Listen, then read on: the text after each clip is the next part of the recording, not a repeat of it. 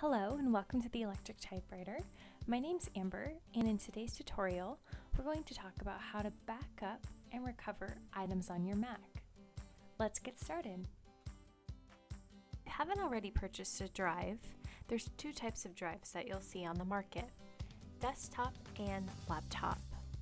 While they both essentially work the same, you'll find that you'll get more value for your money with a desktop drive. The one downside to this is that they're not easy to travel with, as they tend to be a bit heavier and do need to stay plugged in to receive power. Prices for external drives have certainly gone down over the years, and some of the best places to find a great deal are Best Buy, Costco, and of course Amazon. Alright, go ahead and plug in your hard drive to your Mac and you'll see it on your desktop. Here you have your desktop hard drive, and the orange icon is the backup drive. I've double clicked on it to make sure that there's nothing on this drive, and it looks completely empty. The drive that you have purchased may have some software installed on it, but we'll shortly clear that off. Alright, let's go ahead and close that window, and now we're going to go to the menu bar at the top of our screen. Click on Tools, then Utilities, and look for the Disk Utility application. Double click to open up, and here we have some information about the hard drive on our computer. Now, one thing with this utility, you need to be very careful.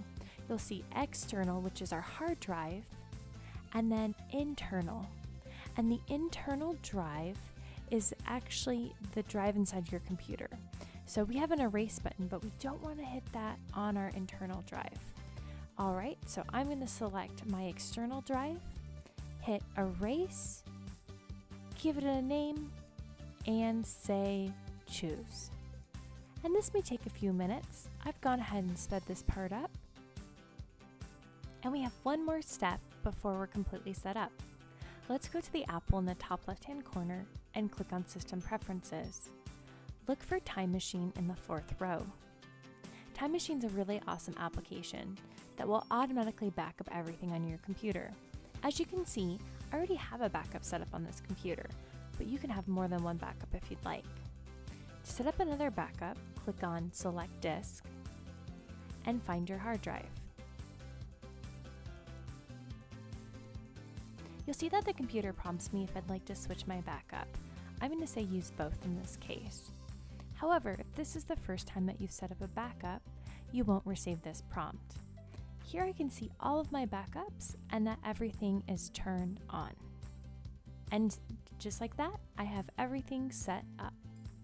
If I click on the little time icon in the top right hand corner, I can see that Time Machine is in fact set up. This is also where we can enter Time Machine. I'll explain that here in just a moment. One important thing to remember is that you should always eject your drive once you're finished using it. To do so, just simply right-click on the drive and say eject.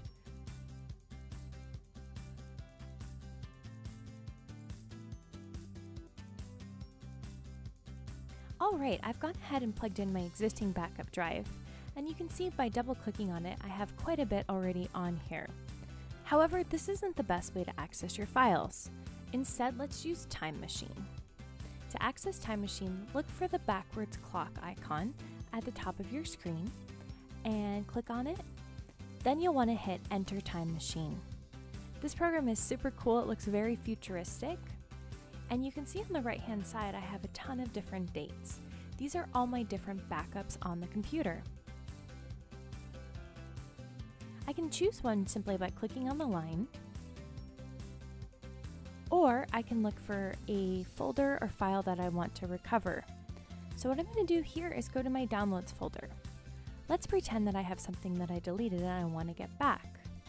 I'll select Downloads, and then I can also use these arrows to simply go back in time.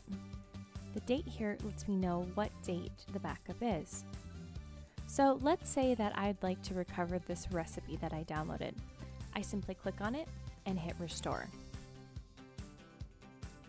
Now my computer is going to ask me, do you want to keep the original, keep both, or replace? And in this case, I'm going to say replace. That's the version of the recipe that I want, but you could certainly hit keep both if you would like. Alright, let's go back to Time Machine one more time, and there's a couple of cool features that I'd like to show you before we conclude. So just like I recovered one file, you can actually recover more than one file. To do so, simply select the folder that you'd like to find the file in, go back in time,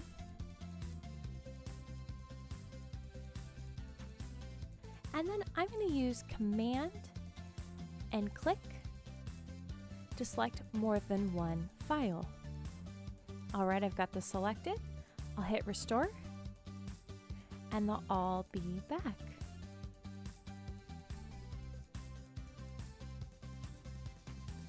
Now you may be wondering, how can I make sure that this is actually working? At any point, click on that Time Machine icon, and you can see right here the backup is in progress. Once a backup is completed, this will be replaced by a date, and it'll let you know the last time your backup was completed. Another nice feature is occasionally, if it's been more than maybe 4 or 5 days, your computer will remind you to back up as well. Alright, well those are all the tips and tricks I have for you today. If this video was helpful, please hit the like button and don't forget to subscribe. I release a new video every week, and I'll see you next time.